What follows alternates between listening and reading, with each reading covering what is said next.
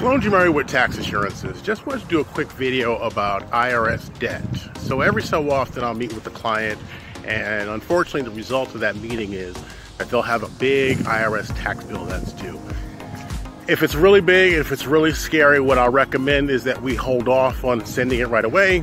So we may wait, like let's say a day or a couple of days, maybe even a week before we send it off. Then when we do, what I recommend, and sometimes I'll work with the client on doing this, is work out a payment plan. Something that works for the IRS, something that works for the client. That way they can resolve it over time. If it's a really big bill, there are other things that we can do to kind of eliminate the debt. But if it's a small, quote unquote, reasonable bill for the IRS, then we can look to work it out. But as long as you're in a situation where you can work out that deal, I recommend that you do that. And the important part is showing good faith by responding to letters, sending payments, and looking to resolve it.